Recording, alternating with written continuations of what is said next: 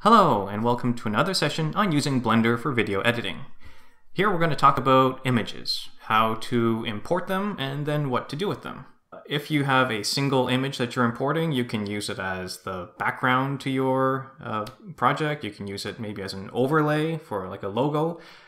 If you import a sequence of images, Blender will treat that like the video strip that you get when you import a movie file. Let's see it now. I am going to start by going to the Add menu, Image, and then I will select this image, YouTube logo. A few things you'll see right away. So first off, this you can tell based off of the checkered image background here that this is an image that has some transparency, but because of the fact that when you first load it in, it gets set to the cross setting for blend, you don't get to see what's underneath. So if you wanted to use this as a logo that you overlay on top of your video, first things first, click that and change it to overdrop. And now you can see what's underneath. Second thing is that you'll see it got imported as a rather small strip. When we look at the length, it's only 26, but no problem. It's just a single image. We can stretch it. We can change the size to whatever we want. So typically what I'll do is I'll just go ahead and right click on the right side and then just drag it out to however long I need. If I wanted it to be seen throughout the entire video, of the resulting video, then just take it all the way to the end or even beyond, doesn't matter. Now that it's here as a strip, you can work with it just like you do with the video strips we've been dealing with. So if I wanted to stick this in the corner, for example, what I could do, well, because it's so large, I would have to bring in the transform effect. I could click on image offset, and then from there, I could try my best to move it into the corner, but that's a really large logo. So let me go ahead and keep that, but then I'll also make sure this is selected. I will go to Add, Effect Strip, Transform. And actually what you'll see is now that I've added that, once again, we can't see anything because we need to go back up and set blend to overdrop, and now we can see the background again. And while we're at it, let's go ahead and hide the original now. So I'll right click to select the image strip and click that button so it's hidden, just in case so it doesn't do anything wonky on us later. And now I can go back to the transform and finish the job by clicking on uniform scale and then clicking and dragging to bring that down. And then I can continue to play around with that a bit, just clicking with my left mouse button and sliding my mouse up and down, or left and right rather, to adjust the settings. And there you go. Now I have my logo there in the corner, and as you can see, it'll just stay there and work nicely. So there you have it. That's as an overlay. What about as a background? Well, it's similar idea. I mean, let's undo what I did. In fact, let's go ahead and get rid of everything. I can start fresh. So I will jump back to here.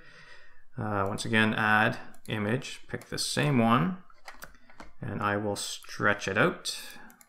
And this time, what I'm going to do is I'm going to keep it like that. And then I will take this video strip from my movie and press the G button and actually bring it up like that. Actually, I'll press the Y button to lock it in place so it only goes up and down. Okay, leave it right there. And of course, my video file is full size, so I can't see the background underneath. So I will have to, again, add a transform. There we go. And now I'll go back to this one to hide it. And then I will click again, right click on the transform strip.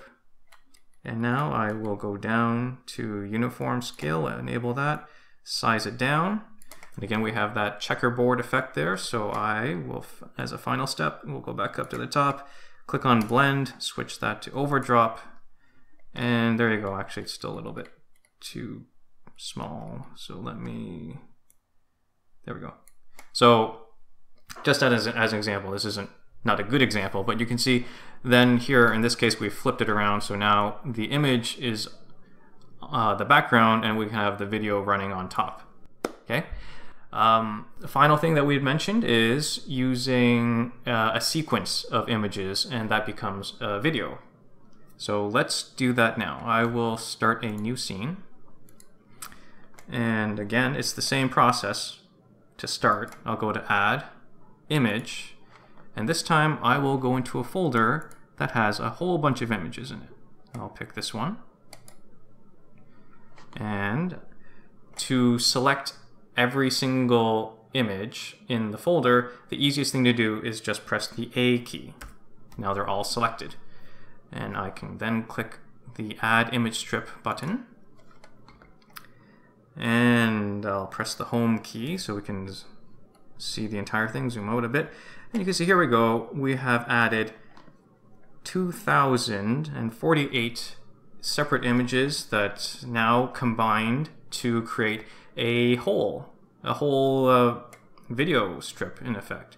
So you can we can scrub through, and you can see it's just as if we had imported a movie file and got rid of the audio that came with it, and the end result is pretty much the same thing. We can work with it just like the video piece from a movie file. So there you have it. That's how you can work with normal images and sequences of images to bring those into Blender and then deal with them as you please. One thing that it does not do out of the box is import animated GIFs or GIFs. I'm not sure how you pronounce that, but anyway, you know, those fun little animations that you can find online. We're going to cover that in the next session. So if you're interested, stick around, and we'll see you shortly. Bye now.